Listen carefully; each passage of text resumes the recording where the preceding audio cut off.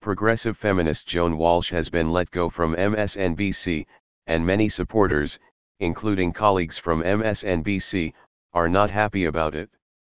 Walsh tweeted, "So it's true, after 12 years on MSNBC, 6 on contract, I learned Friday night they are not renewing.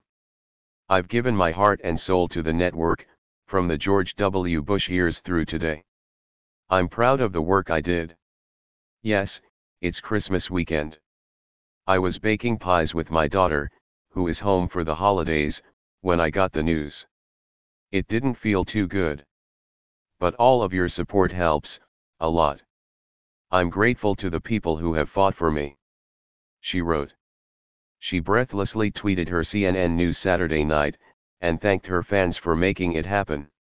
She tweeted, "I am overwhelmed by the support I've received today from all of you, and I'm thrilled to tell you I'll be heading to CNN in the new year.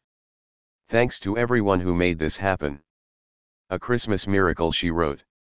Some MSNBC stars, such as Chris Hayes and Joy Reid, slammed their own network Saturday for axing Walsh. "It's incredibly short-sighted to sideline voices like Jones, especially now," Reid wrote on Twitter.